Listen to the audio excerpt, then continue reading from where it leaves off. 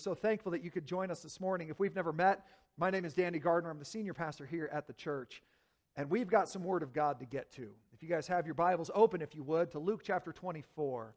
Luke 24, we have the last couple of years here at Highland been walking through the Gospel of Luke, and the capstone is this morning. We finally come to Luke 24 and verse 1, the resurrection. If you're able to stand in honor of God's Word as I read, I would ask you to do that now. I'll read verses 1 to 12. It says, "But on the first day of the week at early dawn, they went to the tomb, taking the spices they had prepared. And they found the stone rolled away from the tomb, but when they went in, they did not find the body of the Lord Jesus. While they were perplexed about this, behold, two men stood by them in dazzling apparel. And as they were frightened and bowed their faces to the ground, the men said to them, 'Why do you seek the living among the dead? He is not here, but has risen. Remember how he told you while he was still in Galilee that the Son of Man must be delivered into the hands of sinful men and be crucified, and on the third day rise.' And they remembered his words. And returning from the tomb, they told all these things to the 11 and to all the rest. Now it was Mary Magdalene and Joanna and Mary the mother of James and the other women with them who told these things to the apostles. But these words seemed to them an idle tale, and they did not believe them. But Peter rose and ran to the tomb. Stooping and looking in, he saw the linen cloths by themselves, and he went home, marveling at what had happened." Would you pray with me? Lord of heaven and earth, we come into your gates with thanksgiving in our hearts and into your courts with praise. Because we are your people. We are the people whom you love and for whom you gave your Son, and we rejoice this morning in his resurrection because it means that we serve and worship a living God in whose name we pray. Amen. Amen. Thank you, church. 1 John chapter 2. My little children, I'm writing these things to you so that you may not sin. But if anyone does sin, we have an advocate with the Father, Jesus Christ, the righteous. The Greek language, which was the original language of the New Testament, and the English language are quite different, and they actually word things very differently. And so you can't necessarily translate word for word all the time Greek straight into English. Sometimes it becomes a little bit ambiguous and loses its meaning. And if you look there at the second sentence, you get a good example of that. It says in the English, "But if anyone does sin," it's almost as if the author is saying it's possible to go through this life sinless. It's possible to squeeze through without ever failing, to squeeze through without ever sinning. It seems like that in the English, but the Greek is very different. The Greek word for the word in English, if, is also the word since. Since is the author's intent. Since everyone sins. And can I get an amen from the sinners in the room? Like, man, because everyone sins, we have an advocate with the Father, Jesus Christ, the righteous. And I love this verse because of the reminder that Christ is not our accuser. Rather, he is our advocate. He is not our prosecuting attorney. Rather, he is our defense attorney. And church, I am so tired of feeling guilty. Even though I am guilty. I'm tired of that heresy that continually bounces around in my head that somehow I can't come to Jesus because of what I've done.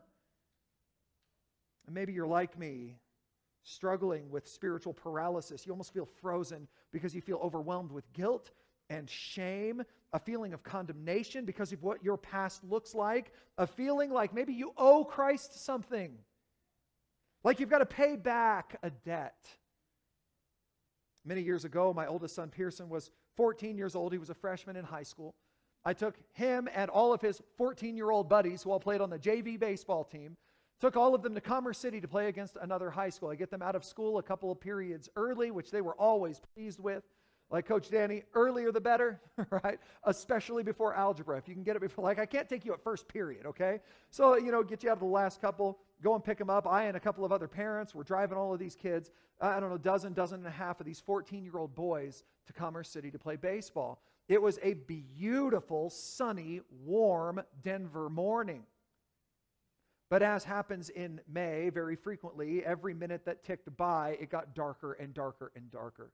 And so we all load up in the cars. We thought we were looking so forward to getting our uniforms dirty. We drive to Commerce City, and with every mile that ticked by, we could see that there was this big storm cloud forming over Commerce City. We got all the way out there. We're just piling out of the trucks to run onto the field, and the Lord unleashed a storm on top of that field. For 10 minutes, there was torrential rain. Only for 10 minutes. After those 10 minutes, the sun came back out. It was beautiful again, but the field was now flooded. There was no baseball happening there that day. The game was immediately canceled, and I thought, okay, what am I supposed to do now with 14, 15 freshman boys? They said, Danny, my parents aren't coming for 2 hours. Like, I'm just going to be sitting here. And I said, okay, there's a burger place down the street. Everybody pile back into the trucks. We're driving back. We're going to drive to the burger place. We're all having lunch together. It was so much fun. But listen, they're 14-year-old boys. None of them had money. None of them did. And so I stood at the front of the line with my credit card. And boy after boy would walk up. He'd make his order. Coach, I don't have any money. I'm really sorry. It's no problem. Swipe my card, pay for his lunch, whatever. And he said invariably every time, Coach, thank you so much. I'll pay you back. And I said, that's impossible. And they were like, what? No, I really can. No, you can't pay me back. And they said, why? And I said, because I don't give loans. It's impossible to pay back a gift. And he'd walk away a little bit bewildered. Next kid would step up, order, I'd swipe. Thanks, Coach, I'll pay you back. No, that's impossible. Why? Because I don't give loans. You can't pay back a gift. And kid after kid after kid, all the way to the back, to my son who was at the end of the line. He was used to me paying for his lunch, and so he didn't say anything. You know, on that one particular day in the life and ministry of Jesus, he was joined by both Pharisees and scribes. And these men had proven to be his enemies time and again. Their purpose was clear. They wanted to trap Jesus on that day, and so to accuse him. Their plan was simple. They were going to catch a woman in the act of adultery. They were going to drag her before Jesus, and if he truly was the rabbi he claimed to be, they were going to allow him to throw the first stone at her. They had no interest in a trial. What they wanted was a public lynching, and they wanted Jesus to pass the judgment. They cared nothing for the woman involved. She was, in their minds, an expendable pawn in their scheme to indict the Savior. But Jesus turned their scheme on its head when, as they demanded her execution, he encouraged anyone among them who was sinless to throw the first stone. Do you guys remember that story? I've always found it funny that he knew the woman was not going to be executed that day, and yet he never forbade them from stoning her. They said, we need to stone this woman. And he says, yeah, we do. You first. He bent down, began scribbling in the sand, and Scripture never records what he wrote. Whatever it was, it had the desired effect. As one by one, the woman's accusers began to drop their stones. You can imagine hearing that thud, thud, thud, and then left the scene. And Christ eventually stood himself, and I think almost playing dumb, kind of looks around. I think he probably even had a stone in his hand. I mean, he was ready to participate in the justice that was being so mercilessly demanded, and which, according to the law, should have been carried out. After all, she was a lawbreaker. But Jesus and the woman were suddenly left alone. And then he spoke to her for the first time, still holding that rock, asking a question. Where'd they all go? Is no one left to condemn you? You know, he in no way condoned her sin. He never declared her innocence. I picture him standing there with a rock in his own hand, asking, where did all the other rock throwers go? She replied with respect and belief, no one is left to condemn me, Lord, except for you, to which he replied, John chapter 8 and verse 11, neither do I condemn you. There was a sinless man in her midst. There was a man who could have, with justified righteousness, thrown the first stone, and yet he said, I'm not going to condemn you either. And you can imagine hearing the thud of his rock. I try to imagine what was going on in the mind of our Savior that day. I can only imagine the woman was elated with joy. She had now received forgiveness from Christ. But we who know the end of the story know that it only came through Christ. When he dropped that rock, he was making a conscious decision not to condemn her, but instead to do what? Condemn himself. If he had thrown that rock, he didn't have to go to the cross. She was bearing the punishment for her own sin. That was just. But in dropping the rock, he knew that he had condemned himself. You know, Easter is the celebration of life. Our Lord and Savior Jesus Christ died on the cross. He was buried. We celebrated that on Friday. And he rose from the dead. And this is why when I say he is risen, you reply with, he is risen indeed. But let me take us back to that scene just for a moment with Jesus and the woman. We know from Scripture that God is a righteous judge. I preached about that on Friday. That he must punish every single sin that has ever been committed in order for him to retain that righteousness. So what did it mean when Jesus dropped the rock?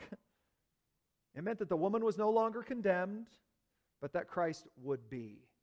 And you may ask the question, well, how did he do it? How did he condemn himself so that we could be forgiven? And that question is answered in our text this morning. Notice in verse 1, chapter 24 in verse 1, begins with a very simple word. What is that word? You guys have your Bibles. What's it say? The first word, the word but. I love that the text before us begins with the word but. Chapter 23 ended with Christ's death and burial. Should have been the end of the story. There shouldn't have been a chapter 24. Death is always the end of the story. Death is always final. Death is a period. It is not a comma. Death is the last event. In fact, the only words that should follow death are the words the end. That's it, but not the gospel story. The gospel story begins with the word but. And can I give a brief word of encouragement? You may be here this morning feeling like that woman caught in adultery. You may feel like you've sinned too much, that you've failed too much, that God and his people can't accept you, but take heart. There is a but for your story too. Failure doesn't have to be the end of your journey. In fact, our God, who we were just singing to, specializes in bringing life where there was previously no hope. That's what he does. Our God specializes in shining the light where there has only ever been darkness. And he can do that in your life too. It says, but on the first day of the week, and this would be Sunday. Let me catch us up. The Last Supper was Thursday. Christ was crucified and buried on Friday. Saturday was the Jewish Sabbath. No work was done. Christ rose on Sunday. It says on the first day of the week at early dawn, they went to the tomb, taking the spices they had prepared. And just as the sun was beginning to rise, you can just imagine the first glint over the eastern mountains. The women who had attended to Christ's body after he died went to the tomb to finish their work. It was customary at the time to wrap a person's remains in linens and spices. It would do a couple of things. The spices would help with the decomposition of the body. It would help the body to decompose more quickly, but it also helped to knock down the smell. Death has a stench to it, and so they would wrap the bodies in these spices. The modern day equivalent would be showing up at a funeral with flowers. That's why we bring flowers. Not only are they pretty to look at, but we've adopted that tradition because of the smell. You bring something that smells nice to a funeral, and this is what the women were going to do. Look at verse 2. When they got there, they found the stone rolled away from the tomb. When they went in, they did not find the body of the Lord Jesus. And those women who showed up that morning most assuredly assumed the worst. That big, large stone blocking the entrance to the tomb was meant to protect Christ's body from nefarious evildoers. The stone was so large and heavy, moving it would have proved next to impossible. In fact, another gospel records that those same women even discussed along the way to the tomb how they were going to manage rolling away the rock. They had no plan. There's no way the 4 or 5, 6 of us are going to be able to move this thing. John's gospel records that Mary Magdalene was the first to reach the tomb. And we know who Mary Magdalene is. The first time she's ever mentioned in the Gospels, it says Mary Magdalene, who was a prostitute. That's what she did.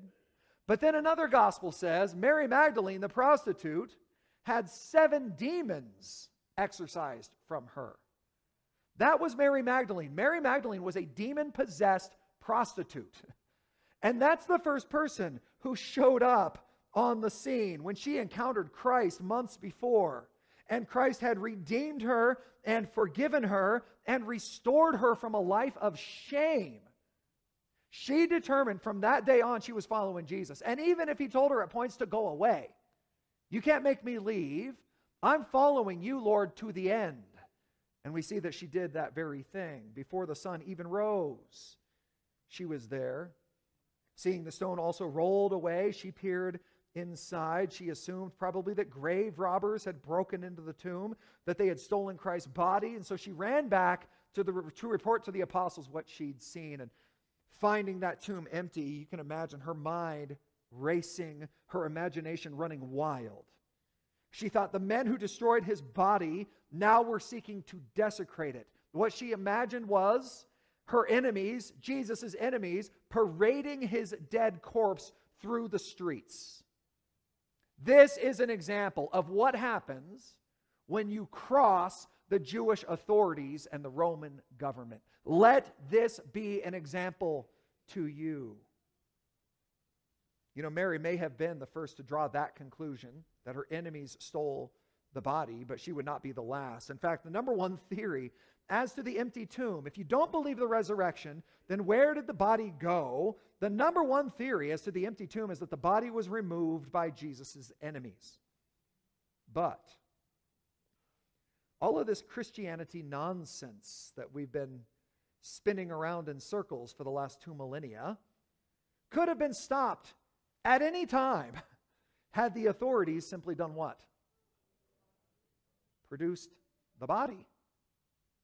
If they had somehow stolen the body, if they had the body of Jesus and they had produced it, they could have proven that he didn't rise from the dead. If they had the body, they would have used it. Does that make sense? But they didn't produce the body. Why? Because they didn't have the body. They could attempt to deny his claims of deity and his miraculous power. They could deny the testimony of the Father and deny the testimony of his disciples, but they could never deny the empty tomb.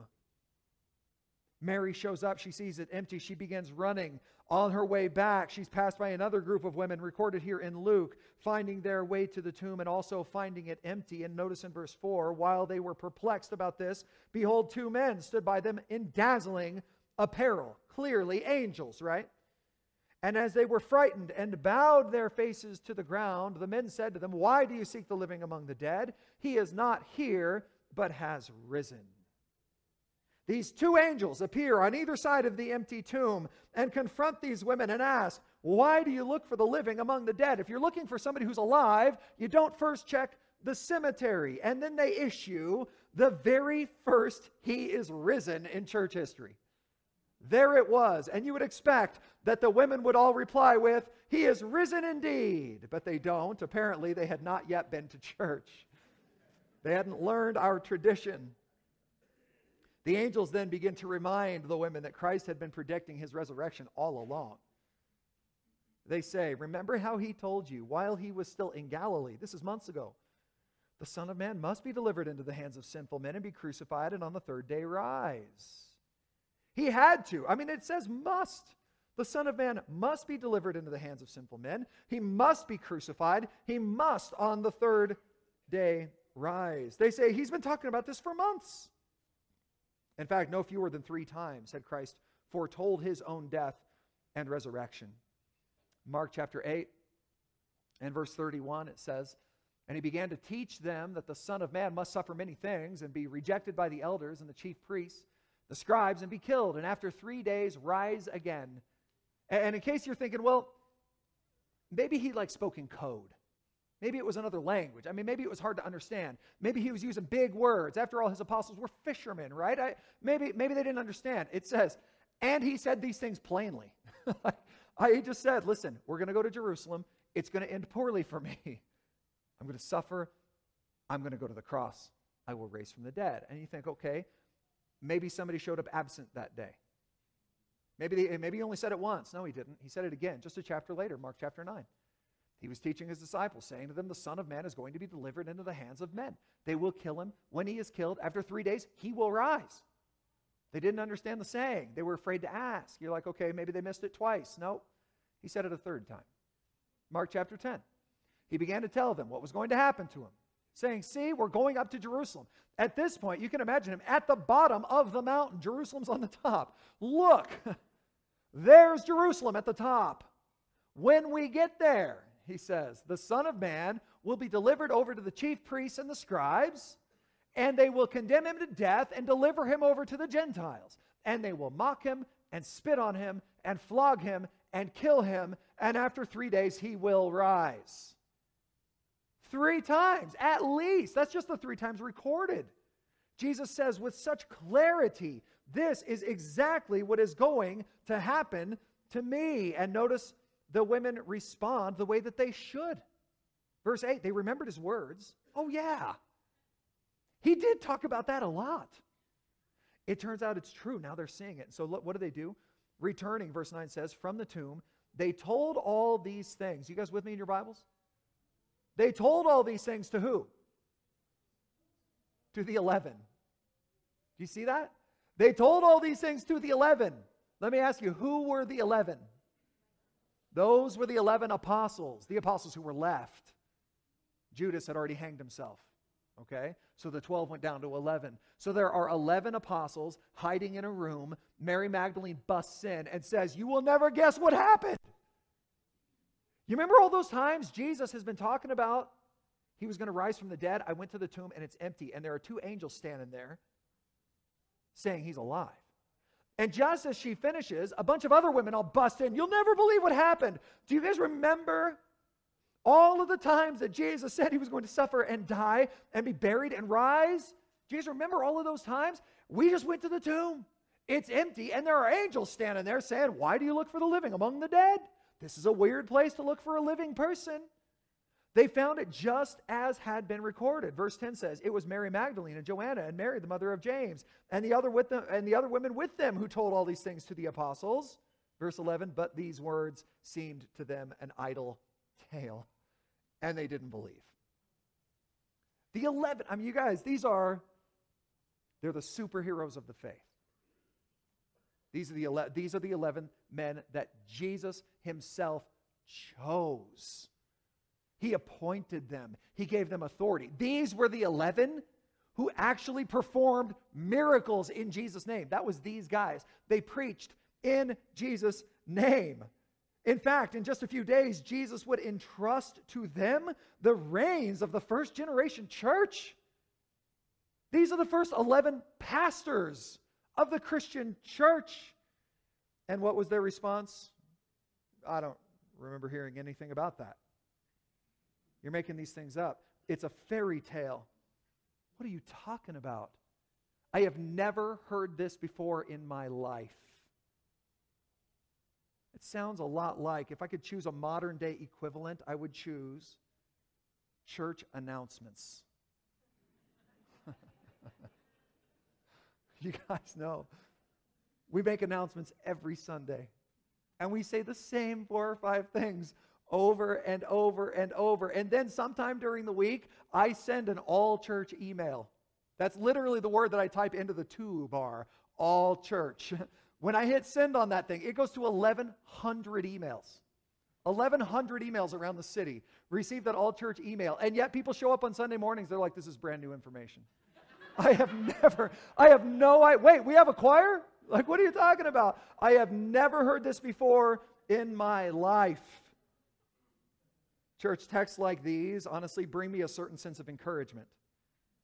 Because sometimes I feel like I'm spiritually dense.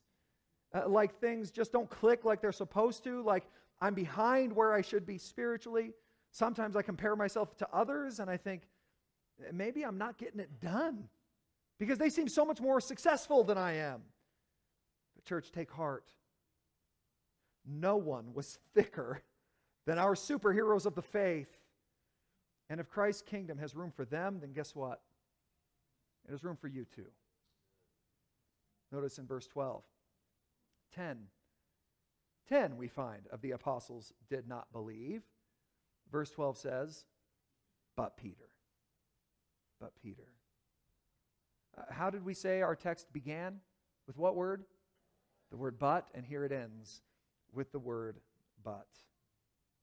You may recall from 2 Sundays ago, if you were here at Highland just 2 weeks ago, that Peter denied his Savior and friend 3 times. He denied his Lord 3 times. And on that 3rd time, he did it with cursing and spitting on his lips. He screamed at the top of his lungs, denial that he had ever even met Jesus. I don't know him. I don't know what you're talking about. I've never seen that man before. And with cursing on his lips, looks across that courtyard as Jesus is in the middle of being beaten. Then Jesus is stood up. The rooster crows. You can hear the words of Peter still echoing in the courtyard. And Jesus and Peter make eye contact for just a moment across the courtyard together. It is the last words Peter ever says to his friend. I don't know him. I don't know him. And Jesus turns and walks the road to Calvary. No doubt when it says, but Peter. Peter was holding on to the slightest hope that this resurrection news might be true. He's going to decide to go and investigate. Why? Because he wanted to apologize. He desperately wanted to ask the Lord's forgiveness. And so, verse 12 says, but Peter rose and ran.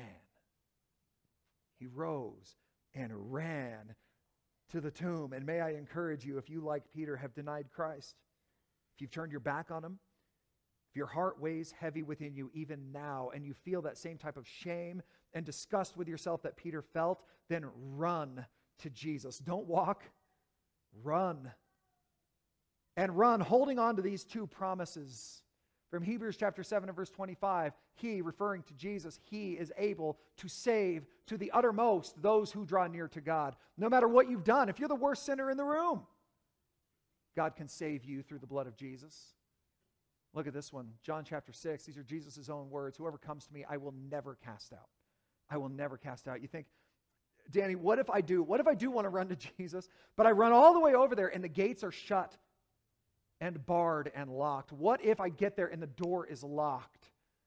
The promise of Christ is that if you will come with faith and in humility, he will never turn you away. Run to Jesus. Peter rose, ran to the tomb. It says, stooping and looking in, he saw the linen cloths by themselves, and he went home marveling at what had happened. He went home marveling. Perhaps you came this morning because a friend invited you, and perhaps you're still thinking through whether this resurrection message, the gospel story, is actually true. Maybe you're skeptical a little bit, just waiting like, I don't know. Allow me to give you a challenge. The challenge is this: the strangeness of the claim supports the truthfulness of the claim. In other words, the weirder the story is written, the more likely it is that it's true.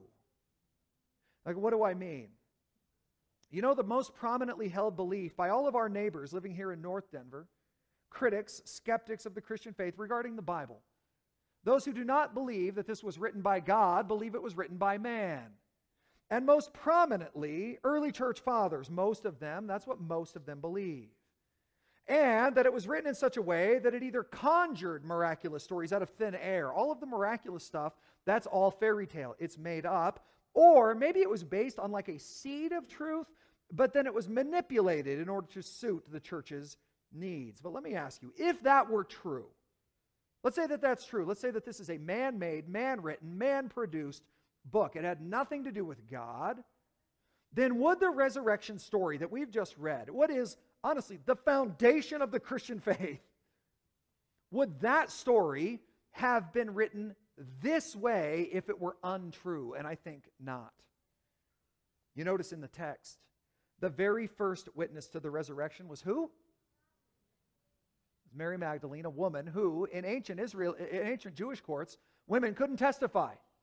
Their testimony was invalid. They couldn't act as witnesses, and yet the first witness to the resurrection was a woman. If it were manipulated and written by men, they wouldn't have chosen Mary. Who would they have chosen? Probably Peter, right?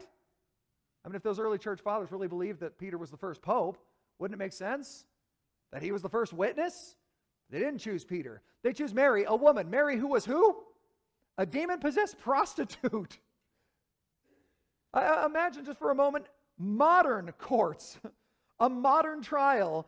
And here, one of the attorneys said, I bring as my first witness to the witness stand a demon-possessed prostitute. We'll chuckle like that would never happen. Like, I know. It would be the worst eyewitness possible. And this is when you read this and you think, well, then it's probably true. Why else would they choose Mary as the first witness unless it was true? Then you continue to read. You see the second witness, also a woman. The third witness, also a woman. The fourth witness, also a woman. What were the men all doing? Sitting in some room, disbelieving. They didn't even believe. You couldn't even coerce them to go and check it out. Additionally, we find that it was unlikely that his enemies stole his unresurrected body. Like I said, they could have produced it any time, but they didn't. But on top of that, his enemies were actually fearful that his disciples would raid the tomb and steal his body. Why? Because they had been paying attention. Unlike the apostles, who forgot everything that he had announced, his enemies were paying attention. They remembered that he claimed he was going to rise from the dead, and they said, so we got to stop this. They did it by posting Roman guards, whose job it was to keep people out of the tomb. It's also, I think, unlikely that his friends stole his unresurrected body, since those same friends died such gruesome deaths. Liars, we find, make lousy martyrs. A martyr is somebody who dies for their faith. But somebody who knows their faith to be a lie probably is not going to be willing to die for that faith. James, one of the sons of thunder, was stabbed. He was thrown off the roof of the temple. John, his brother, was boiled in oil. He survived. He was exiled.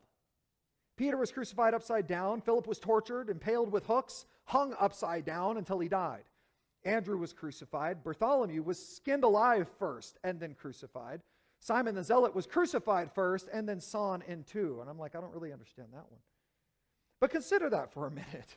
These guys who supposedly manipulated this whole thing and stole the body, they knew they were defending a lie, and yet they died brutal, savage, grisly, awful deaths, all to propagate what they knew was untrue. It's doubtful. In fact, the most likely conclusion has to be that neither his enemies nor his friends stole his body. The most likely conclusion has to be that based on the crazy claims that it makes, which would have been remarkably different had they been doctored, that the biblical record is actually true.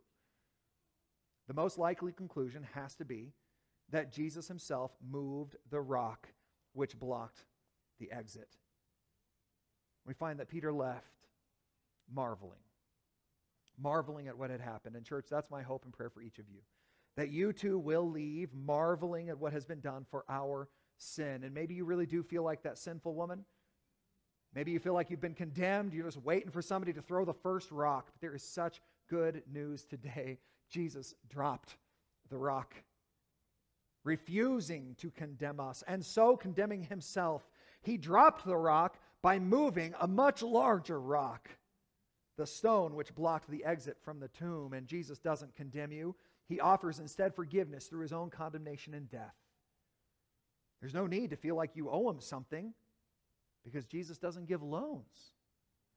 It's impossible to pay him back. It's impossible to pay back what was freely given. He was crucified. He was buried. He rose to new life. And he offers that free gift of salvation to any and all who will receive it and who will believe in his name. And God, I pray that we would leave with this message in our hearts, that you are a God who is alive, who is not stuck in some hole in the ground. God, that you dropped the rock condemning yourself, that you've made us this promise that whoever comes will not be turned away.